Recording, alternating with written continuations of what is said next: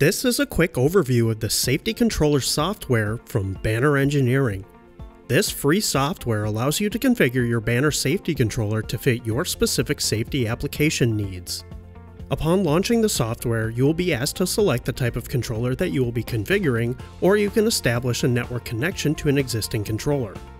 The first section that you will see is the equipment section.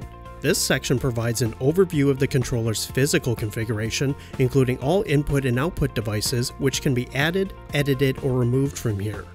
If you have an XS26 selected, you can also add expansion modules from this section. The next section is the functional view. This is where you will program the controller logic. You can add equipment in this section, and more importantly, you can add logic and function blocks that will determine how the safety outputs of the controller operate. Next is the wiring diagram. This section will continually update as you add or remove input and output devices, showing to which physical terminals on the controller each device is assigned. Ladder logic is another section that will continually update as you build your configuration, showing another view of how the controller will process inputs and outputs.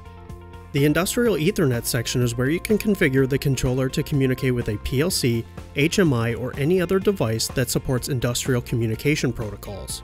The Banner safety controllers support Modbus TCP, Ethernet IP, PCCC, Profinet, and EtherCAT. The configuration summary provides all relevant data on the controller configuration, including network settings, details on inputs and outputs, and all logic and function blocks. This data also factors into the safety output information, such as the estimated response time of the safety outputs. The ISD section is for monitoring and configuring any in-series diagnostics compatible products, such as Banner's RFID switches. The last thing to take note of is the toolbar at the top of the software, which provides various important functions for finalizing your controller's configuration. You can save your configuration to your PC, open previously saved or example configurations, read the configuration from a controller, write the new configuration to a controller, and much more.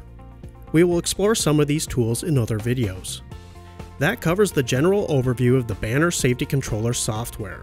For more information, visit bannerengineering.com.